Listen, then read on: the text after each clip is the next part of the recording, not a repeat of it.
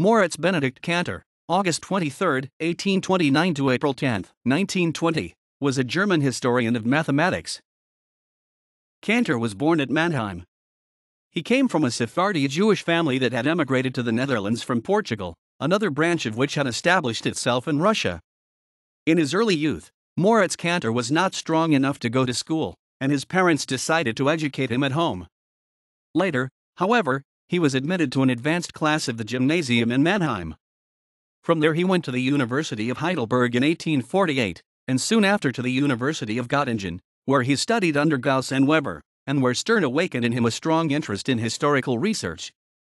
After obtaining his PhD at the University of Heidelberg in 1851, he went to Berlin, where he eagerly followed the lectures of Peter Gustav Lejeune Dirichlet, and upon his return to Heidelberg in 1853, he was appointed Privatdozent at the university.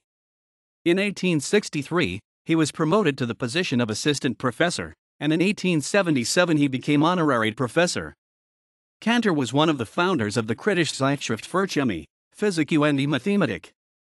In 1859 he became associated with Schlomilch as editor of the Zeitschrift für Mathematik und Physik, taking charge of the historical and literary section. Since 1877, through his efforts, a supplement to the Zeitschrift was published under the separate title of Abhandlungen zur Geschichte der Mathematik.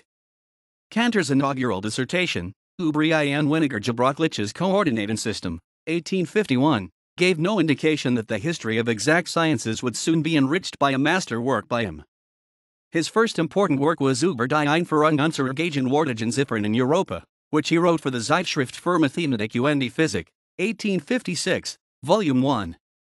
His greatest work was Vorlesungen über Geschichte der Mathematik. This comprehensive history of mathematics appeared as follows. Volume 1, 1880, from the earliest times until 1200. Volume 2, 1892, from 1200 to 1668. Volume 3, 1894 to 1896, from 1668 to 1758.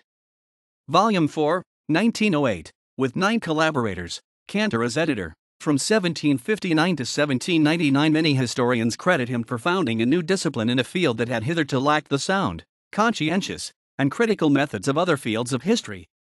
In 1900, Moritz Cantor received the honor of giving a plenary address at the International Congress of Mathematicians in Paris, Sur l'historiographie de mathématiques.